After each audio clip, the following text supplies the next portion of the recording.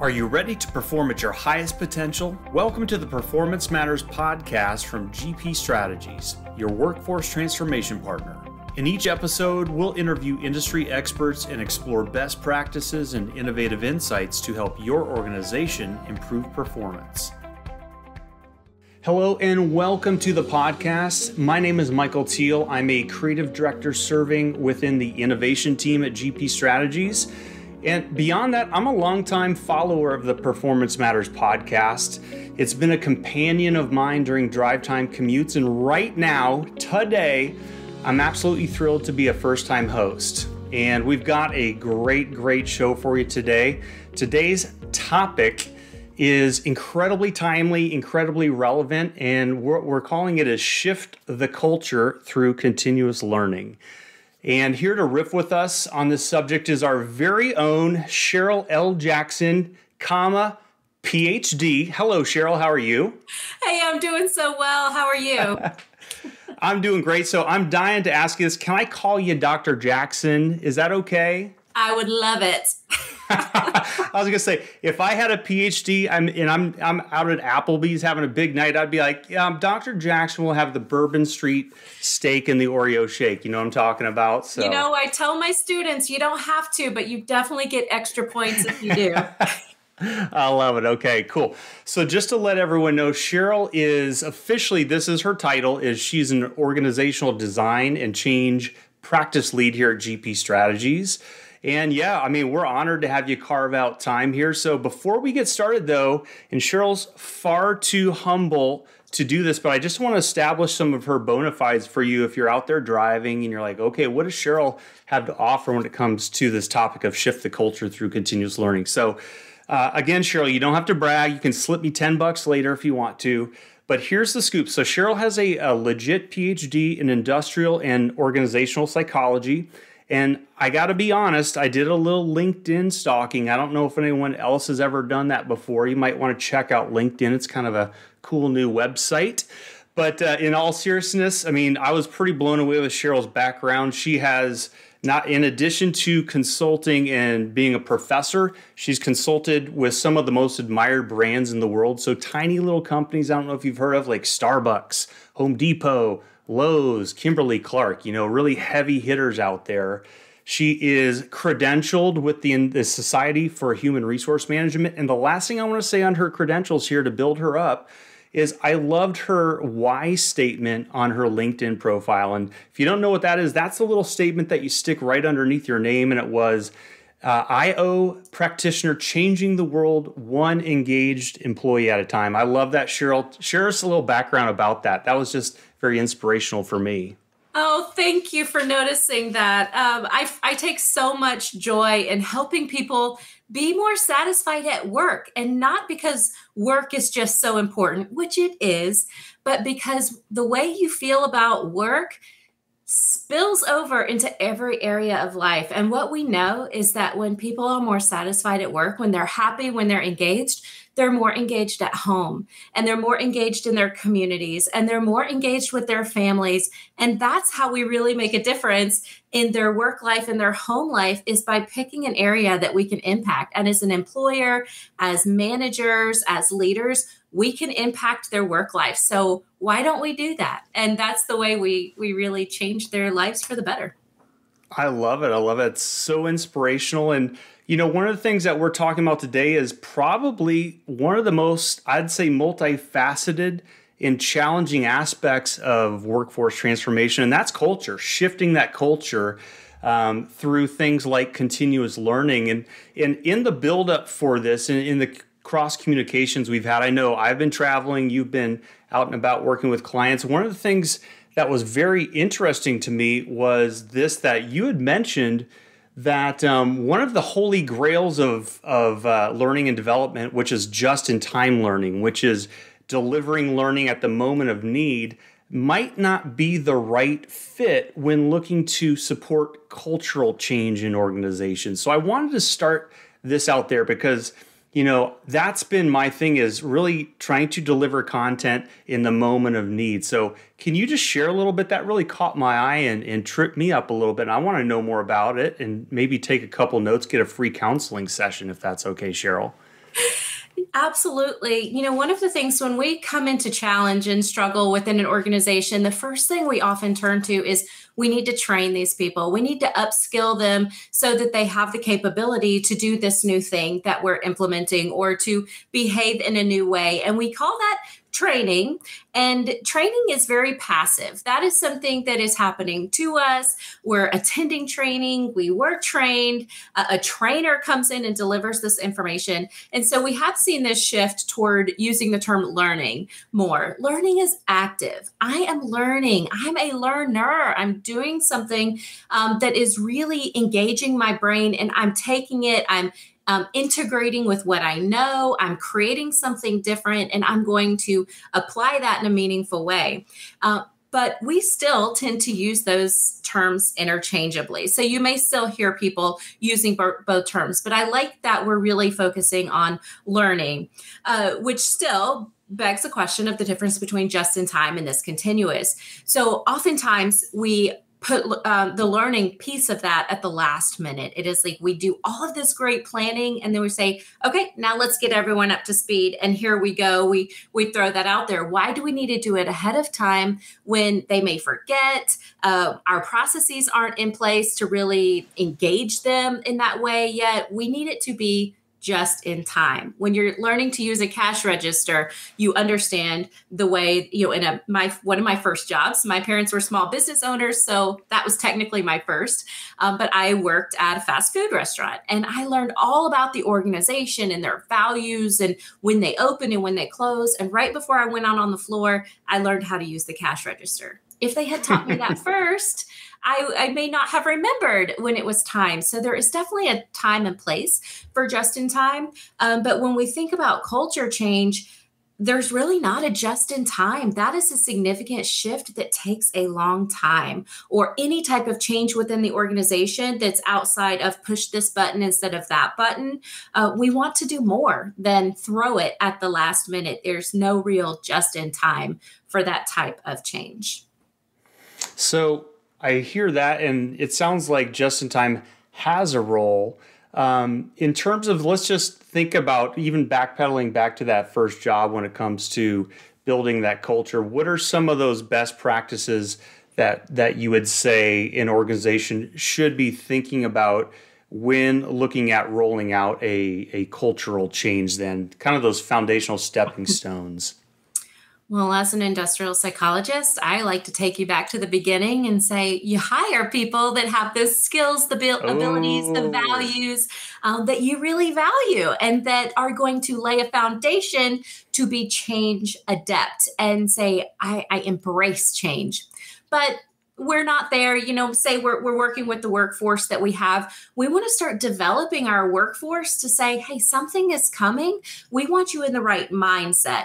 We want you to understand your own resistance to change. Positive psychology, which is something I'm super passionate about, is kind of taking this mediocre level of satisfaction for life to increase it. So how do we take those that are just medium disengaged or have medium inability to change and really increase that and say, let's just improve that level? And so we want to get everybody in the organization lifted up from an internal perspective, preparedness for change, adaptability, and really building some of those, what in HR we call that soft skills of foundational skills that are going to make any change better. It's like state versus trait. Just-in-time learning is kind of the state approach versus this trait approach of this is who I am. I am ready for change. I embrace the opportunity to do things differently. I am optimistic as opposed to pessimistic. And these are things that we can develop within our workforce, but you cannot do that just in time. You have to start thinking about that ahead of time. And whether or not you see change on the horizon, you can start developing this within your workforce, starting with leadership and making sure your leadership understands the tenets of engagement, optimism, flexibility, and adaptability, and start to build that into their workforce all the way through the organization. And when you're faced with change in the future, you're already going to have a leg up on those that have not engaged in building those foundational skills within their workforce.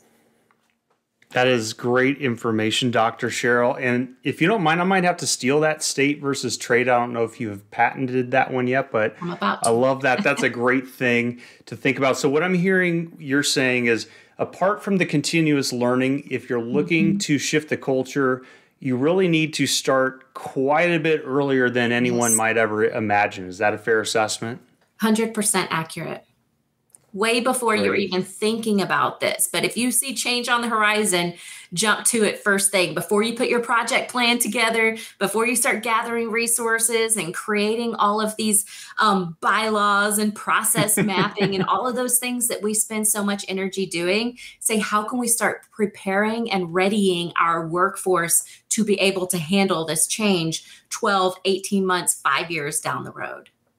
That's sage advice. And also myself being a creative director, typically I've come in on a cultural change when it's, hey, let's create an amazing road show or, the big launch event type thing. You're saying you want to have people being at least receiving some of that message even before they would come to something like that, like the shock and awe event. Is that fair to say? Yeah, like when you're thinking about launching a new product, we understand how social media works. An influencer gets on there, they start talking about it, they build up, they start building up why this is important. Why are we even thinking about this? What struggles are you facing right now that we're not even telling you we're about to address, but I'm making you aware of the difficulties, of the challenges, of the inefficiencies of our current way of thinking. So I'm already like, yeah, you're right, this is challenging. Oh, there might be a better way to do this.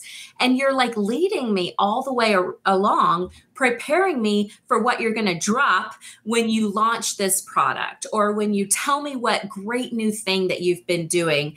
And that's how we operate in change. We start readying it. We don't want to just suddenly be like, boom, new color palette, new values, new behaviors. We start filtering those in so it's not so new. We do not like new. As human beings, our reptilian brain says new is bad. It's dangerous. I don't know them. I don't know if they're going to come wipe out everything I know and love. So I'm going to reject that.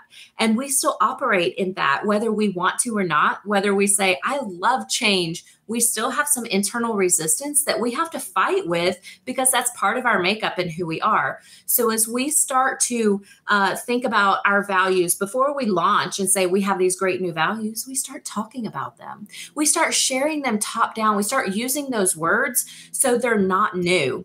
I've heard this before. I can't tell you when I started hearing it, but it has just become part of my vocabulary. It's become part of our identity as an organization. So when we lay out this new value system, it's not like a 180 turn.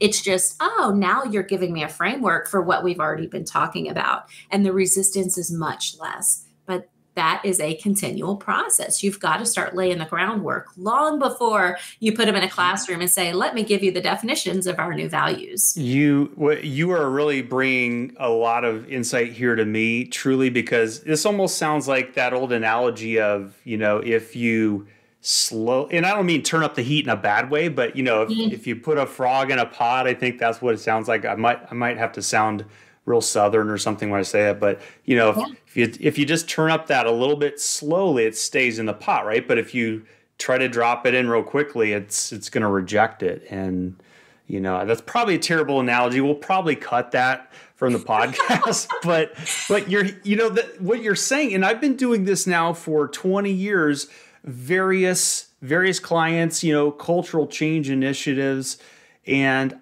what you're saying is something I've seen as an X factor that's really not been there a lot. Usually it's, let's have a big reveal, ta-da, and then folks are going, wow, we're dealing with a lot of aftermath. There's pushback and everything. So this alone is good. I think we can just cut the podcast right now. We're all done. Perfect, Cheryl. Thank you so much. We don't want to give too much value to our clients. So heaven forbid. I know. I want to circle back to a second element here, and that is because, again, I deal not so much with the cultural change all the time, but it's this idea of learning in the moment of need or just in time learning. So at the beginning, we mentioned it might not be the right tool for the job in terms of implementing for a cultural change, but when would a just in time learning suite of tools be the right tool for the job? What are some examples? Yeah, so in change, we have two big buckets of change. One is kind of this transactional change where we're putting in a new system. You've got to go to this website instead of this website. You need to call this phone number for HR help instead of talking to this person.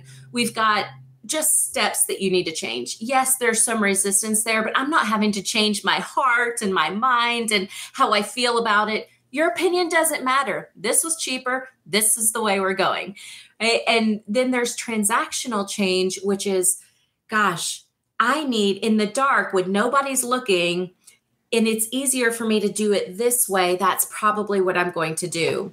Now, with the transactional change, it doesn't matter if my manager is looking at me or not. The other website doesn't work anymore. If I don't push this button to give someone a medium-sized lemonade, then they're not going to get a medium lemonade, thinking back to the cash register analogy.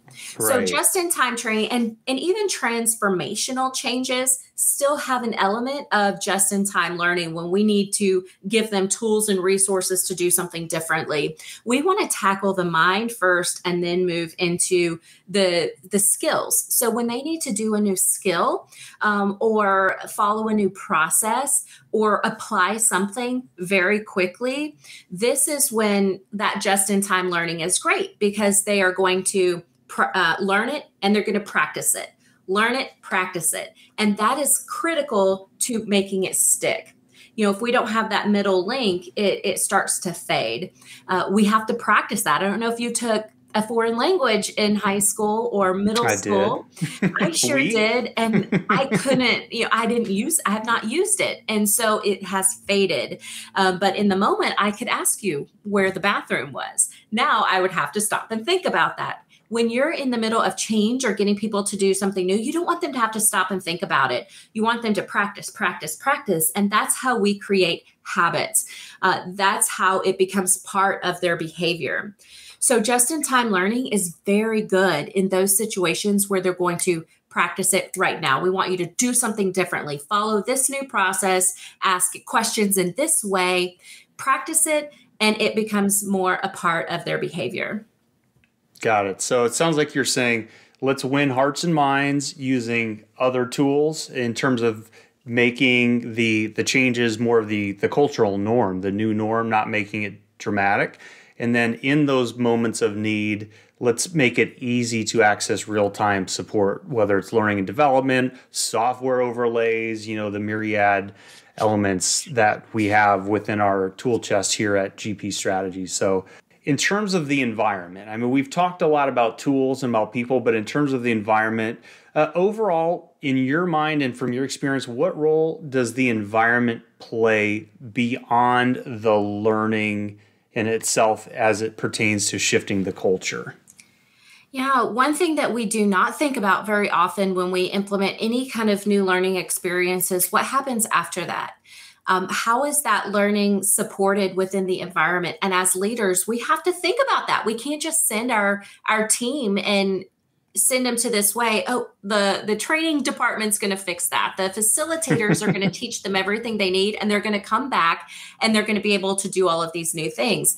We have to support that learning experience for the next many, many months and oftentimes many, many years until it has developed a pattern, a habit, a behavior change. And so the environment is critical. I'm a mom of 2 boys and they are 4 and 6 right now, but I know there's going to be the day where they're not around me as much as they're around their peers. And that is terrifying for many parents. Why is that? Because you can teach them the values you want, the behaviors you want them to display, the way they feel about themselves and talk positively about themselves. But as soon as they're out there surrounded by their peers more than they're surrounded by you, that environment is going to influence how they behave and how they exhibit all the things that you have taught them up to that point, and it can start to erode. All parents know you have to keep pushing those behaviors through those teen years the way you want them to behave. Otherwise, they could lose it and be more influenced by their peers. It's the same way in the learning environment. We have to build an environment where they can practice those behaviors. Oftentimes, we put this, hey, L&D group, go out there, create this new system and this training program, fix all of these things, but we're not going to change anything about how our employees are incentivized. The leader behaviors, are we encouraging them to engage in this new process? Are we talking about it? Are we using those same words? Because what's going to happen is they have built a rut in their brain. Think about if you live in a snowy climate, you have tire tracks, and the more they go through, one car follows the next, and you build these ruts in the snow.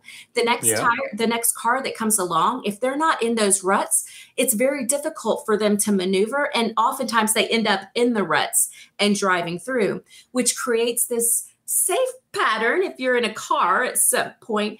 But if that rut is going in the wrong direction, you're going in the wrong path right along with it. And it's very hard to get out. We do the same thing with our brains. We build these connections and we fall into what's comfortable. So if our leaders aren't constantly reinforcing that, if our performance review system and our merit and our review process is not currently reinforcing that, we're going to fall back into the old ruts. No matter how good the learning program was, it could be the most immersive experience that was ever developed. But if your system does not support it, they will fall back into the ruts because it's easier, it's safer. That's what got them advanced to this point. Why would they do something different that hasn't been proven, that their managers are not encouraging? So we have to continue that learning experience with the environment that supports it. And that is critical. And it's a piece, an element that we often overlook. We think we're done. We're here. Ta-da! Come to me, fresh learners. And, they're still in those old ruts. We got to get them out. I love it. I love it. That's great advice. I mean, so far we've covered really the beginning and end of this topic here in terms of shifting that culture through continuous learning, thinking about the overall program, how you need to roll that out and normalize first, how to use just-in-time tools once you've implemented a program to make it easy for learners to transform and have real-time access to information to help them along the way. And then in terms of the environment and really thinking what's next is really thinking, as you mentioned, for years beyond that, not even just, hey, what's a week after this big cultural change and what's out there. So who are the key constituents that we need to be thinking about? If you're putting together a little framework, who are the key constituents that would really comprise that environment in your mind, Dr. Cheryl? Sponsors are a critical piece of change. We talk about sponsor engagement throughout the change process a lot. So from top down, the highest level you can possibly engage is the best. So learners and even leaders themselves need to know that their top leadership, starting with the CEO, is on board with this initiative, that they're supportive of it, and that they're going to make sure that their leaders are fulfilling this change that we want to fulfill. Do they care about it? Because all I care about is a promotion, my next step. I want to have job security. I'm not going to do anything to shake that. So I need to know my highest level leadership is on board with that. All the way down, the middle level leadership is important. The more exposure that you have to that leader, the more relevant they are to you. But your next two levels of leaders are just critical in making any type of change stick. They're the ones engaging with you the most. They're the ones that are going to advocate for you or not. And if your leader is struggling with you at all, we all know they're not going to advocate for us as much as they may advocate for someone that is going along with what they're thinking, that doesn't ruffle any feathers in a way. So we want to make sure that this new way of learning does not create obstacles for the person that's trying to engage in it, or this new culture and environment that we're trying to build. So that the leadership is just such an important factor in making sure that whatever we put out there really has an effect that it fits into the change environment.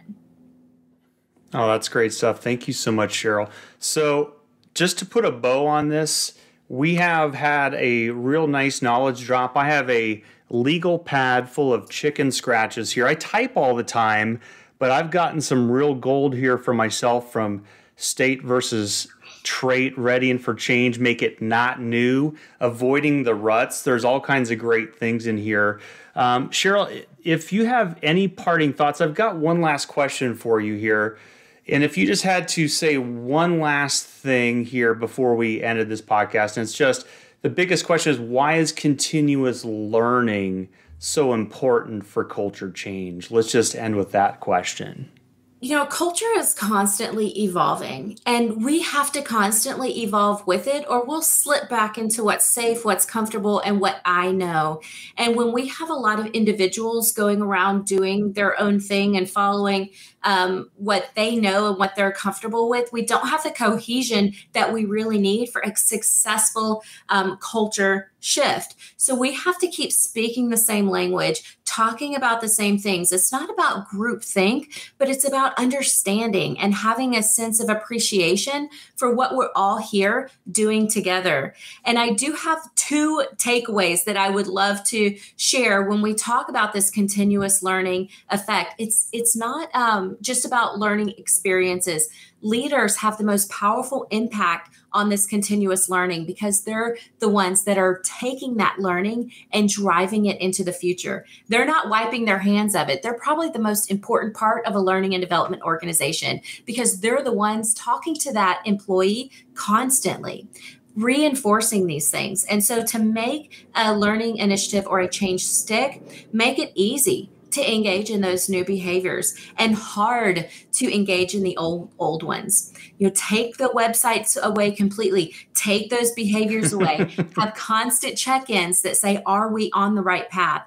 And then two, make it rewarding to behave in that new way and not rewarding, or some would say punishment if they engage in the old ways. The last thing we want is to continue to promote people that are engaging counter to the new behaviors. And we hear that all the time within organizations, and it creates such a conflict between the people trying to do the new behaviors and those still clinging to the old. On behalf of the entire population driving and listening here, Cheryl, thank you so much for joining. And thanks so much and have a great day. Thanks for having me.